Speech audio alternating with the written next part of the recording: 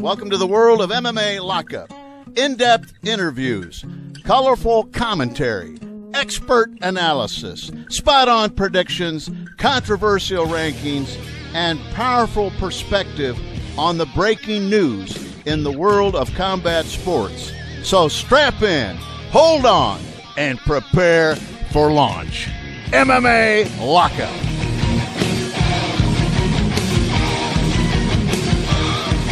Welcome, everybody, to another week of MMA Lockup. I'm your host, Jeremy Hurt. Make sure you check out the website. It's MMALockup.com. Also follow us on Facebook and Twitter at MMA Lockup. Lots of stuff to go over this week. Obviously, we had UFC on Fox 9 last weekend. Demetrius Johnson defends his flyweight title against Joseph Benavidez. Uriah Faber moves on up the bantamweight rankings. He'll face the winner of Renan Barão and Dominic Cruz after a dominant victory over Michael McDonald. Lots of things going on in the MMA world. We're having ourselves another interview-driven show here at MMA Lockup because, as the tagline says, we bring the fight to you. We're going to start off with an interview that I had the fortune to record with Don McGuire, UFC fight photographer, earlier this week. We're going to split that into two parts since it was a fairly long interview. So we're going to start out with the first part right now, and you'll get the last part at the end of the show. In between, Chris Matthews had a chance to speak with Uriah Faber, the alpha dog over at Team Alpha Male, concerning his victory over Michael McDonald, everything going on in his career and his life right now. Again,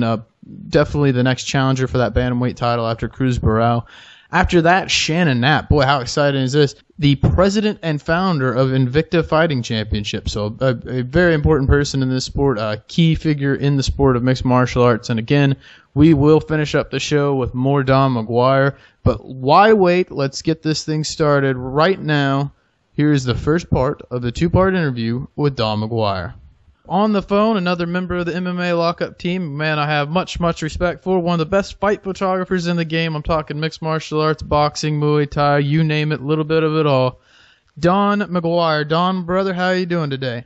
Well, I'm doing good today, sir. It's a pleasure to be on the show and be able to be interviewed by you. It's just been kind of a disheartening month for me with a loss of, starting with Barry, leading up to Joe Camacho just a few days ago. So the fight community is in mourning right now, but it's time for all of us to pick back up and get going again. That's what Mr. Camacho and all of our friends that have passed away recently would want us to do. And so I'm going to pick up my cam and rock Silva versus Weidman and respect for Mr. Camacho. And you said it, man. It's been, it seems like there's been a lot of tragedy around the sport here lately. Mr. Camacho, Joe Camacho, also Shane Del Rosario, who was actually supposed to be fighting on this card originally, of course had a heart attack and died. It's been a rough month, like you said. You were privileged enough to know Mr. Camacho. What can you tell us about Joe Camacho? Everyone we've talked to has spoken very, very highly. Obviously, a huge figure in the sport. Well, yeah, there isn't a person that I've ever met in my whole career that could ever say a bad thing about Mr. Camacho. I had the privilege of about 2 years ago, a group came at me wanting to get Joe back into Bellator, and I generally don't like to tell people things that I do and fighters that I help. And make a long story short, I got Joe his last chance back in Bellator, and it was a great opportunity for him. And to get the call that he had passed away, it devastated me. But at the same time, it was an honor to be able to get Joe his last final wishes and to get back into Bellator, one last time. And, a lot of people don't know that Mikey Beltran, the world-famous UFC referee, wouldn't even exist if it wasn't for Joe Camacho. They were high school buddies. We were just all one great core group. And like you said, there's been a lot of losses this last few months. And starting with Barry from Tough Enough and Zach Cummings' dad, everybody, but Mr. Camacho Joe was probably my favorite fighter of everybody because, like I said, there isn't a person in the world that can say anything bad about him. He was just that integral and that humble, and he was willing to do anything and everything for just anybody, even if he knew you or not. I think the loss, when you lose people like that, I think it kind of makes a statement. It's one of those Lord works in mysterious ways type deals. It kind of shows you this is why you live your life the way you live it, so that, you never know what tomorrow brings, if tomorrow will even come. You know what I mean? Yes, sir. That's true. I mean, most people don't know that Mr. Camacho woke up at 4:30 in the morning, and and then he passed away. And it took me as a shock, and I found out probably about 3 hours after this occurred from our elite corps. And I even found myself not even wanting to pick my camera up anymore. And I've reached out to Dana White and a lot of other people, and they're telling me that I need to pick my camera up, and they're right. I do need to pick my camera up, and in respect of all the friends that I've lost, and continue doing what I'm doing in the sport. Sunjan Park, sent me a message telling me that the sport wouldn't be the same if I was to leave it. And I've been getting that a lot lately, and I'm starting to feel that way too. If I was to walk away from the sport, I would feel like I would be giving the fighters less than what they deserve. So I'm not going to walk away from the sport anytime soon. I just have to find it deep inside of me to pick my camera back up, and hopefully, on December 28th, I rock this fight better than any other fight that I've ever shot in my life. And you've shot him for, years. For those who don't know, Don McGuire, MMA Lockup, he's done photography at every level, and for years and years, since before, most people even knew what mixed martial arts was, before it was even mixed martial arts, really. I think that's fair to say. Yeah, it was. I shot in the UFC before it was the UFC. I've been with 3 owners before that, and before that even transpired, I was doing international shows with Ike Stafford, Ronnie Lewis, a lot of the kickboxers and Muay Thai fighters, hence Chucha Box, Kasmarat Muay Thai, Tiger Muay Thai, Pia Thailand. Back in those days, a lot of us American fighters, because I'm an ex-fighter myself, we had to do the European and the Asian fight circuits just to even get a fight in our style of arts. And it's great now to see that the sport is growing in the United States, and more people are coming and flocking to the sport, and the sport's growing, and it's not just a male-dominated sport anymore. Actually, it's the market is anywhere from a 7-year-old kid to a 90-year-old grandmother, and I'm glad to see that. And a lot of people don't know that last year I was, got the opportunity to shoot the first sanctioned MMA fight in New York, history, with GPG and Victory Cage 1. That was the biggest honor in a long time that I had always wanted to do, but to be able to shoot the actual first, legally sanctioned fight in New York State history was an honor. I also have been inducted into 4 Hall of Fames in the last 3-4 months, and I personally don't believe that I belong in the Hall of Fame. I've contacted several entities and let them know how I felt, and they all said that I deserve it. The sport wouldn't be the same without me, and to embrace it. But I'm just a humble man, and I still consider myself just a photographer. A lot of people say that I'm more than that, but I just like to be the man behind the man behind the man. But if it means that I can transpire more fans in more states to MMA and allow us to throw fights in their states and make it legal in every state in the United States, that's my ultimate goal. Yeah, it's the constant evolution, the constant progress, I guess, of the sport. Something you've worked for a long time. To get onto some of the recent stuff, I kind of wanted to touch on this UFC on Fox we had last weekend. I thought it was kind of an interesting show. For about the first 2 hours, including the prelims and everything, for about the first 3-4 hours, there was not much going on, a whole lot of decisioning. And then right there at the end, it got a little bit crazy. You had Uriah Faber, Michael McDonald. What did you think of that fight? Oh, brother. I love that fight. First of all, not many people know that I got to do the Road to the Octagon. You yourself know that I shot both camps, and I did partial work for the Road to the Octagon for the UFC, and being able to meet with Michael McDonald and do an interview live at the Last Stand Fight Gym was an honor. And then finishing it up at TAM with my brother Uriah. I loved it, dude. It was, because walking up into the fight, Michael McDonald, love him to death, but he was calling Uriah Faber the old man of the sport and saying it was time for him to pass it down. And me being, close to 50, it was nice to see my brother Uriah go in there and just brutally dominate Michael McDonald. I love Michael McDonald to death, but it goes to show you it doesn't matter how old you are, it just matters how much heart you got. And I tell you what, the California Kid brought it, and that was one of my favorite fights tonight. And it was. I'm sorry, I don't mean to cut you off, but were you surprised at the way it unfolded? Because I thought, I could see Faber winning this fight. I didn't think he was overwhelmed by McDonald like some people were maybe intimating. I thought that Faber could easily win this fight, but I kind of assumed if he would, it would be by closing the distance and just sort of beating him up, punking him like old men do. But I never thought he would stand on his feet right in front of him and just beat him the way he did.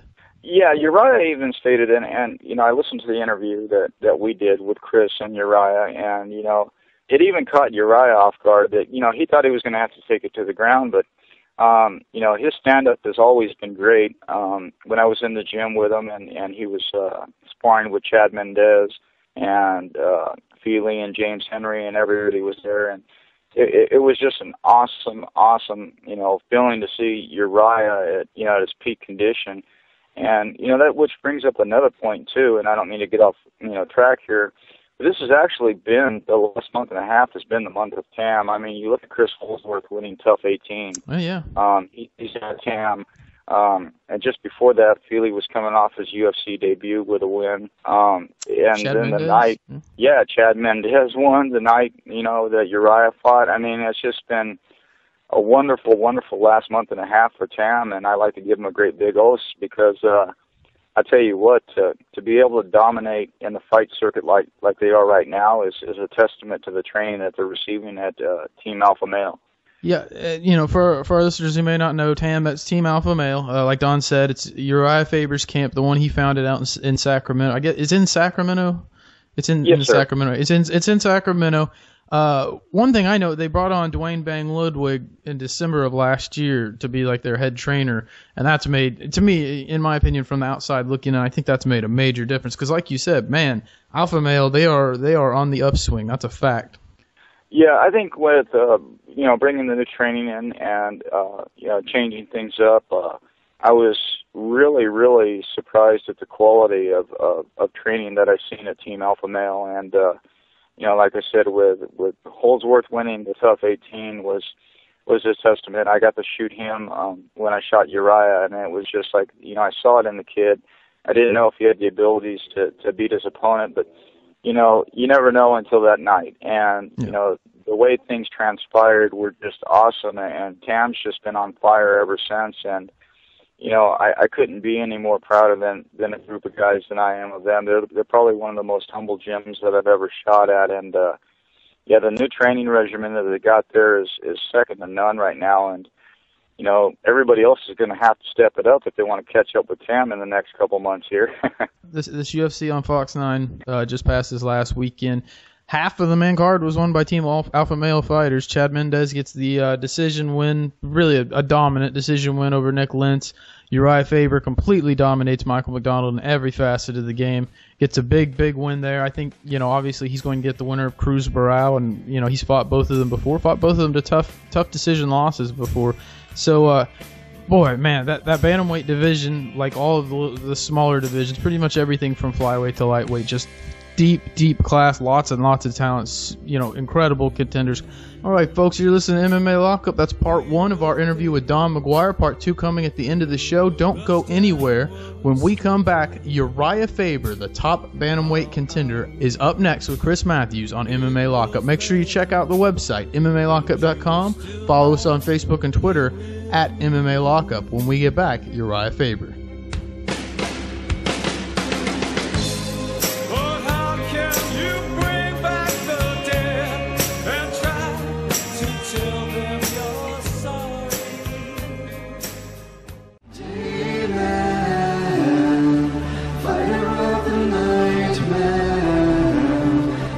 It's a slam dunk. It's a touchdown. Nope. MMA Lockup.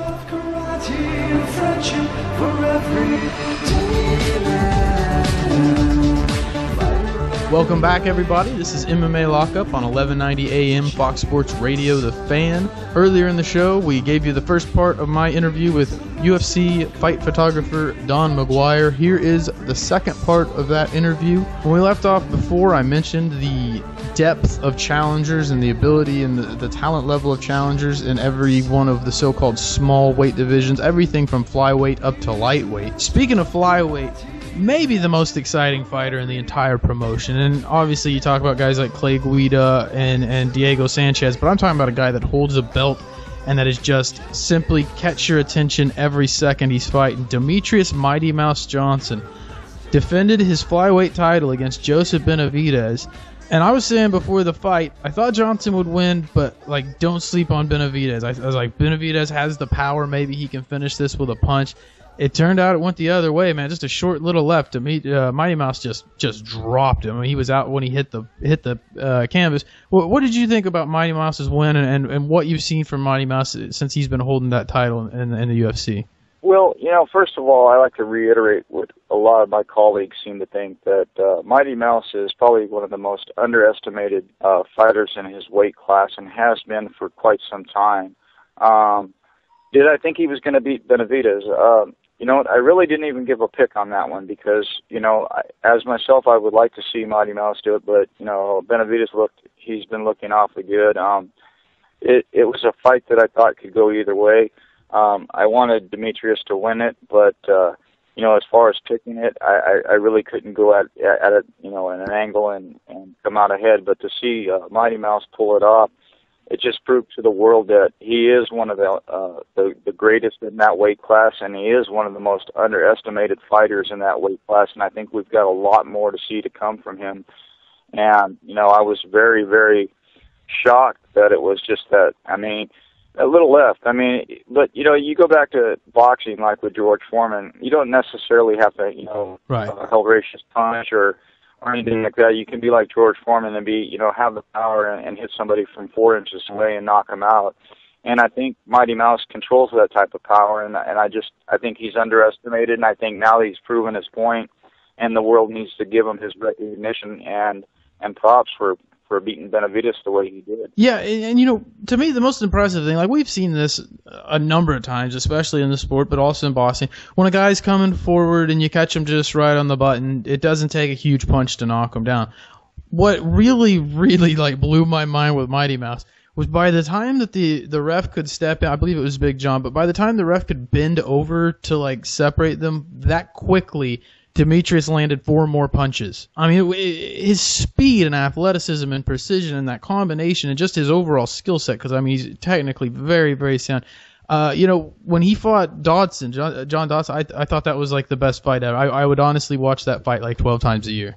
You and me both, brother. I thought that was probably one of the best fights, of his career. I look at Mighty Mouse and a lot of the, different fighters that, are in the lighter weight classes, and I'll tell you what, they truly bring it, just like the heavyweights and the super heavyweights and even the light heavyweights. I think the lighter fighters, even down to strawweight, which as well as I do, that I'm with MMA World Rankings, and we've been pushing the UFC to open a strawweight division. We finally got them to open a women's strawweight division, and now we're thoroughly pushing to get a men's strawweight division open. And I would like to know what the listeners have to think, in regards to that. So if you can, when this is posted, I would like for the listeners to voice their opinion and see if they would like to have a men's strawweight division in the UFC. I think it's much needed. And honestly, I tell you, on the other side of the scale, at the top of the scale, I'd like to see a super heavyweight class, just because. Now, can you imagine by this point in the evolution having a young in his prime Shaquille O'Neal fighting against a young in his prime Dikembe Mutombo? You know what I mean? I think that some of the NFL players that had crossed over in the earlier days, pertaining to Bob Sapp and others, I think some matchmakers like to get sensationalized matches, and they're not always fair as far as skill and pertaining to the arts. Now, Bob Sapp is a good friend of mine. Do I think he should have been a UFC fighter? No. Do I feel that They should allow, back in the day, if it would have happened, Shaquille O'Neal would have dominated. There's a lot of different people that, back in the day that were NFL players that did cross-train in Muay Thai and K1 style fighting and even, ground game, aspects. And they would have loved to have been in the UFC, but it just wasn't an option at that time. Reiterating on your thought, it would be, the super heavyweight division would be just totally awesome if a lot of, NFL players or even NBA players would cross over into that. I'm thinking back to the day when, Kareem Abdul-Jabbar did his things with Bruce Lee. I mean, I was in awe then of Kareem Abdul-Jabbar. I never thought he had that, the talent or the mindset to even go, to even fight against anybody like Bruce Lee. But, it transpired, and it just left me in awe as a photographer and as a lover of the sport. I would like to see more of people crossing over into the UFC or into the fight game in general from other sports. I think it would be a great attribute for the fans, and I think it would be a great attribute for the sport in general. I agree 100%. To me, that's the trajectory that MMA is on. Eventually, it's going to reach that point. It's going to be the biggest sport in the world, and you're going to get these kids that before they picked up a football at age 5 and became the best athlete in the world, now they're going to get in a gym at the age of 5, and then they're going to be the best athlete in the world, but it's going to be in MMA instead of these other sports. We could talk about that for hours. As anyone who knows me knows, I will go at length about that, but we're running out of time here. One last thing I wanted to cover, maybe jumping the gun a little bit, but I got to say, I made the comment that this is the year of the fight of the years. It seems like this year there's been 6 or 7 fights that you're like, man, that's fight of the year. So I'm going to ask you, Don McGuire. To me, my top 3, Diego Sanchez versus Gilbert Melendez. I think that's number 1. I think you got Hunt and Bigfoot at 2. And then I think you got John Jones, Alexander Gustafsson at 3. Those to me are the 3 best fights I've seen there. What about you? Do you have any that stick out this year? Actually, I'm in concurrence with you. The only thing is the year isn't over yet. Right.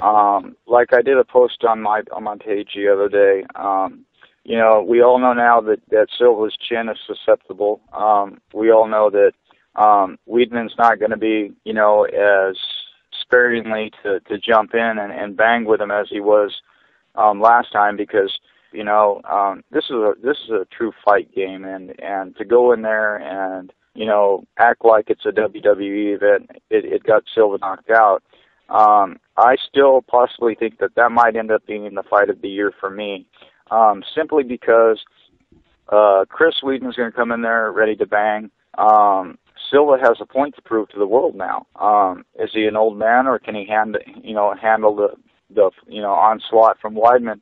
My fight of the year, though, so far would have to be Bigfoot Hunt, from the 2 warriors just completely just banging it out. And I think that was probably one of the best fights I've seen in the last 10 years. Yeah, no, I absolutely agree with you. Like I said, it's been the year of the fights where it's like every month you have a fight where you're like, in any other year, that's your fight of the year, and it's the race is over already. This year it's like, boy, they just keep on coming. Oh yeah, I'll tell you what, this has probably been one of the best years for fight of the years for the UFC, and I'm in awe every time lately when.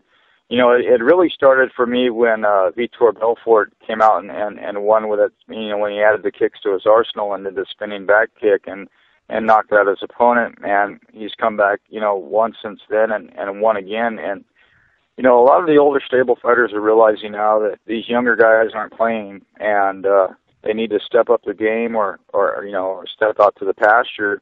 I think this fight will be a deciding moment for Silva. If Weidman goes out there and beats him again like he did last time, and I know for a fact that he's been wanting to go down in weight, and the UFC hasn't really allowed that, because they like to keep their pinnacle fighters in the weight class that they're at. Yeah. But, I can also see Silva's side of it too. You've been the champion for 13 years in that weight class. You kind of get to the point where, is there going to be anybody that can beat me? So he went out there and he showboated and he got knocked out. Now, was that the true Anderson Silva that we all know? No. Yes, we're used to his antics, but I even think he got caught by surprise with Chris's power, And I truly think that this might end up being the fight of the year. Well, Don, I can't disagree. I absolutely can't. I think, again, there's been so many this year, but you're right. This could be it. Folks, you're listening to MMA Lockup. Make sure you check out the website, MMALockup.com. Also follow us on Facebook and Twitter at MMA Lockup. Don, it's always fantastic to get to talk to you. It's wonderful having you on the show, having you on the team. You're an asset and a friend, brother, and I really appreciate you. Well, I appreciate that, and I love you guys like family, and I'm glad to be a part of the team. And I would just like to say one more thing before I get out of here. And Joe Camacho, I'm going to miss you, brother. And if anybody that knows him, can you please reach out to his family and show the love and show the support that Joe has showed to so many people in this business. And, just give without expectation. And that way our brother in heaven can relax and know that his family's taken care of. You got to keep your eyes on what's important in life. Yes, sir. And, on my way out of here, like I said, I'd just like to thank you for your professionalism. I like to thank MMA Lockup for allowing me to be part of the family. And here's to a long, prosperous relationship between me and MMA Lockup, and give a shout out to the Springfield Fight Club and Smitty's Midwest Boxing, and a shout out to Shannon Knapp, and thank you for coming on the show and giving us an interview. And I think, like I said, we'll see what happens on December 28th, and we'll have a heck of a show from then.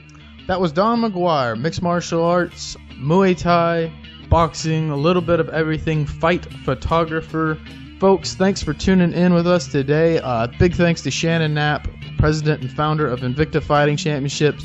Big thanks to Uriah Faber, UFC bantamweight, everyone that came on the show this week. Obviously, Don McGuire, number one at ringside, number one in our hearts. This is MMA Lockup, folks. Until next week, don't forget, if you're the last one out, turn off the lights and lock it up.